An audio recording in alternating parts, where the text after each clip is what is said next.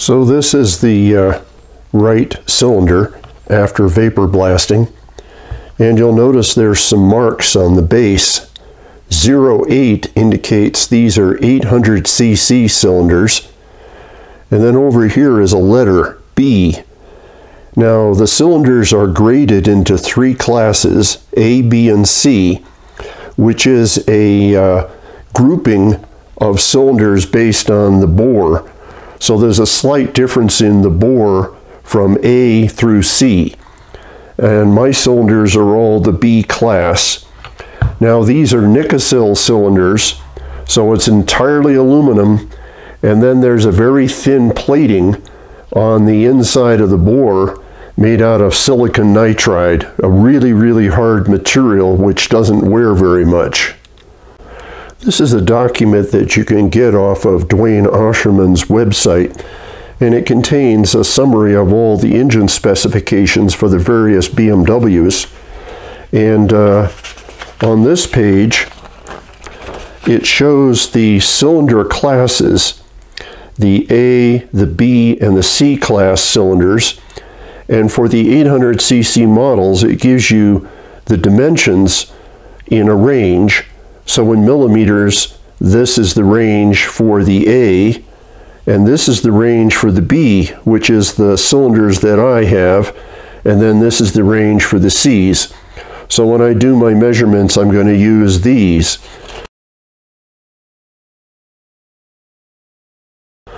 This is the left piston after I soaked it in simple green and did a little brass wire brushing of it. And on the crown are some markings. Right here is a marking 84.775, and that's the diameter of this piston in millimeters. And when I look at the specification sheet, the 800cc, and this column is the B column, it says that the diameter should be 84.775. So I have a B class piston, which is correct because I have B class cylinders. Now there's another classification of pistons by weight, and the negative indicates this is the minus weight class. Both pistons should be the same weight class, and mine both are marked with the negative. There's also an arrow, and that indicates that when the piston goes in the cylinder, this should point to the front of the engine. You can also figure that out from the valve pockets, because the valve pocket for the exhaust is a smaller diameter than the valve pocket for the intake. So it's easy enough to use the arrow and or the valve pocket sizes to make sure when you install the piston in the cylinder, it's pointing in the correct direction.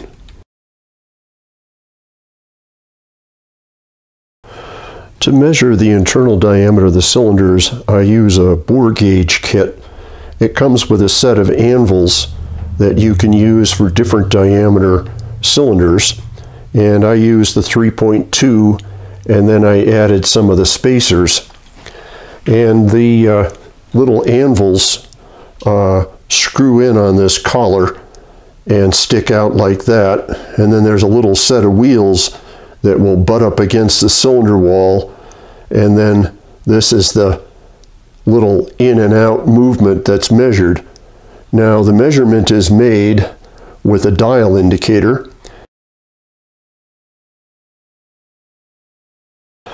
This is a 3 to 4 inch micrometer, which is the right size because the cylinder diameter is between 3 and 4 inches.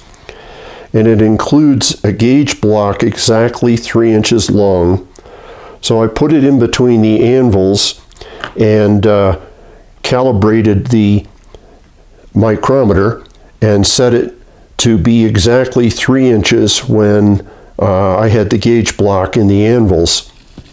Now, in order to calibrate the bore gauge, what I want to do is set a distance here on the micrometer that's about halfway between the minimum and maximum diameter of the cylinder. So I unscrewed this out until I got to 3.339 inches, and I can flip this into millimeters, 84.810 millimeters. Those are the measurements that are right about in the middle. Then what I want to do is put the bore gauge in between the anvils and set the 0 on the gauge at 0, and then I have the bore gauge calibrated. Now that's a tricky little process, but you basically put it in between and you rock it a little back and forth until you get the minimum measurement on the dial indicator, and then you rotate the dial indicator to show the 0 point.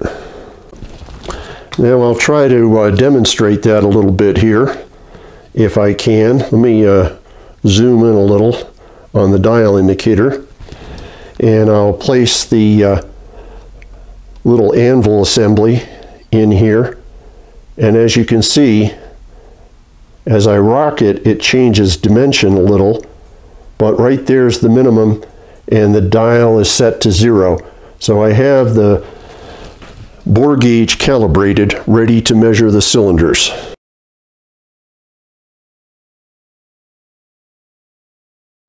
I set up a spreadsheet to record the information about the cylinders and the piston, and I indicated that it's the 1983 R80ST and it's an 83 R80 engine, and my cylinder and piston classes are B. I also recorded some conversions just to make things a little simpler in the spreadsheet. So millimeters per inch, 25.4, inches per millimeter, 0.0394. Now the nominal bore diameter for this engine's 84.8 millimeters, or 3.3386 inches. Now for the B cylinder, there's a maximum and minimum cylinder diameter that the B class falls within. So it's from 84.815 to 84.805 millimeters, and this is the corresponding inches. The B class piston is supposed to be 84.775 millimeters, and this is the inches. Now, ovality is a measure of how out of round the cylinder is, and for this engine there's actually two ovality measurements. One is about 20 millimeters, or 0.8 of an inch from the top of the cylinder, and the other is 115 millimeters, or about 4.5 inches. And so it's 0.005 millimeters of ovality at the higher measurement and double that at the deeper measurement. And then for inches, it's 2 10,000ths and 4 10,000ths. Now, taper is an indication of how unparalleled the walls of the cylinder are. And there's a maximum taper here, which in inches is 8 10,000ths. So I'll use my measurements here and subtract them to compute taper. Now for the pistons, the standard clearance from the factory are these values, 0.04 to 0.03 millimeters. However, there is an allowed maximum piston clearance, which is 0.08 millimeters, or 0.0031 inches. So I'll compute the piston clearance based on my cylinder measurements and the standard piston dimension.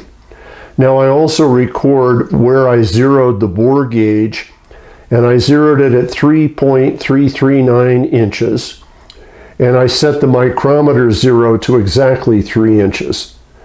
Now my measurements for the diameter of the bore are going to be 4 measurements in these radials, and these are the cylinder studs. So I'll take a measurement, take a measurement, take a measurement, and then take a measurement, and then I'll record that in the spreadsheet. Now for the top measurement, it says it wants to be 20 millimeters down from the top of the cylinder. So I took a piston ring and put it in the bore, and then used the piston to square it up. And then I used my depth gauge and set it, and I'm at about 20 millimeters.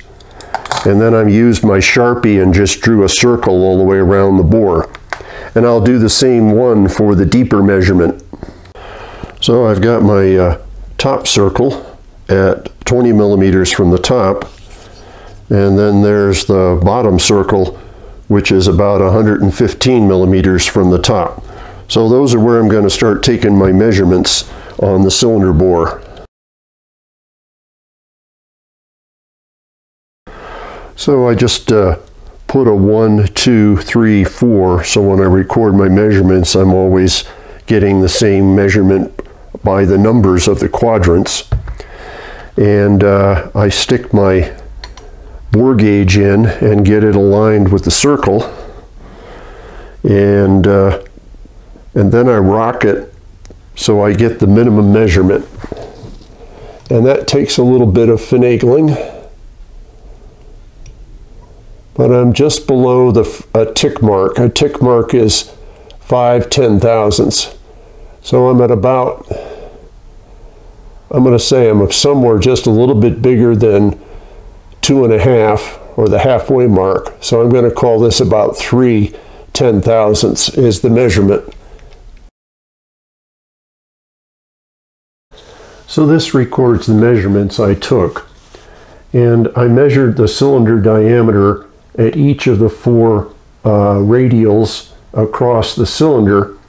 However, what I'm recording here is what I measured on the dial of the dial indicator. So if it says 0.25, it was 0.25 thousandths greater than the 0 mark. So I put all those in because then I could just read them right off the dial. And then I averaged them. Now the ovality here is computed by looking for the largest and subtracting it from the smallest. So for the first set of measurements I made at the 20 millimeter or 0.8 of an inch from the top, I got an ovality of 2/10,000ths. And actually I've managed to get just about exactly the same ovality across all 3 sets of the measurements at the top. And then at the bottom, which was 115 millimeters from the top, or 4.5 inches, everything came out the same. So I had 0 ovality at the bottom.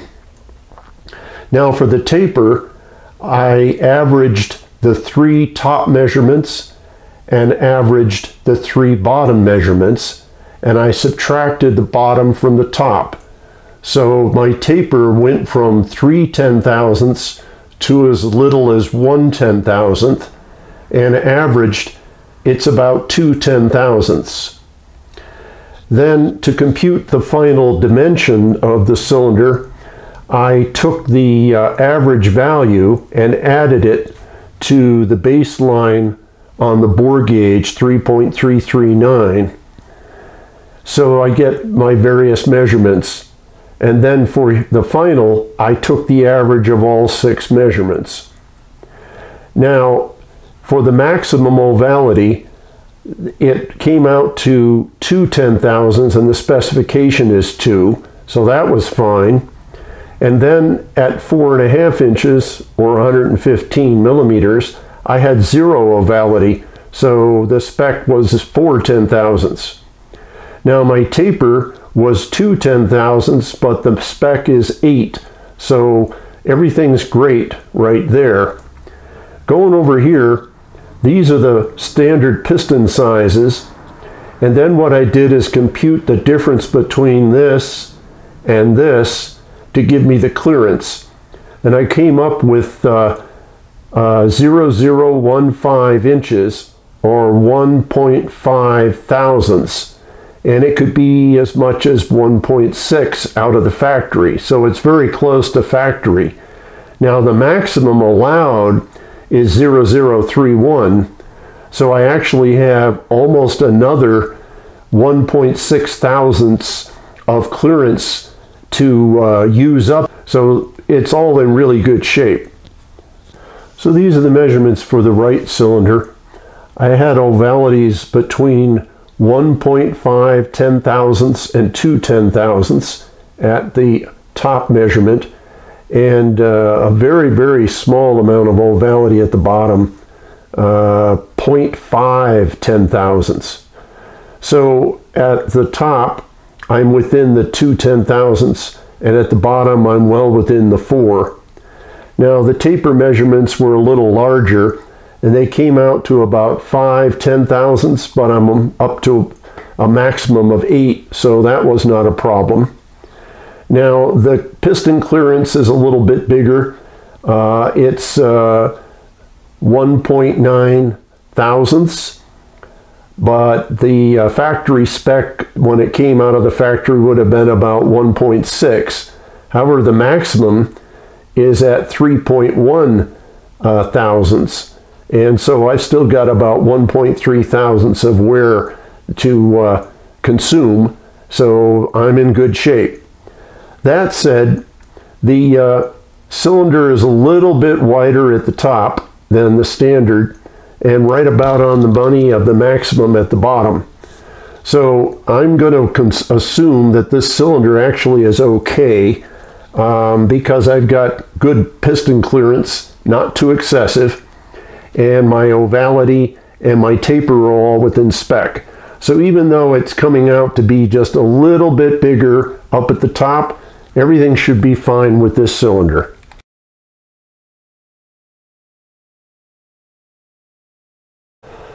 This is a ball hone or flex hone that I got from Brush Research, and this particular model is designed for use on Nicosil in the Nicosil cylinders. Now, the bike has a fairly good amount of miles on it, and I want to break the glaze before I install new rings. So I'm going to use this to do that. Each of the little balls is on a little separate arm, so it's fairly flexible. Now, the other thing that I'm going to use is the honing oil that they provide, and I'm going to use my variable speed electric drill, battery powered. It has 2 speed ranges, one of which goes to a maximum of 600 RPM, and the other goes to a maximum of about 1500. I don't want to go any faster than about 500 to 600 RPM, so I'm going to set it in the low speed range when I run the ball hone into the cylinders. Now, I coated the inside with the honing oil, and I've got the ball hone in the drill. Now I'm going to run it in and out at about 2 strokes a second for about 15 seconds.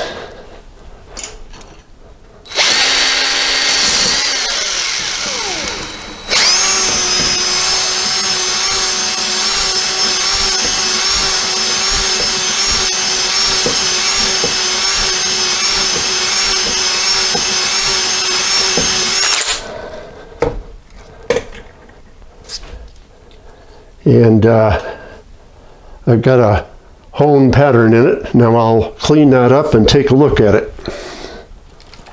Okay, I've cleaned it up, and I'm going to see if you can see the crosshatch. Well, it's at about a 45 degree, which is what I want. And that should do a good job of seating the rings into the cylinder bore.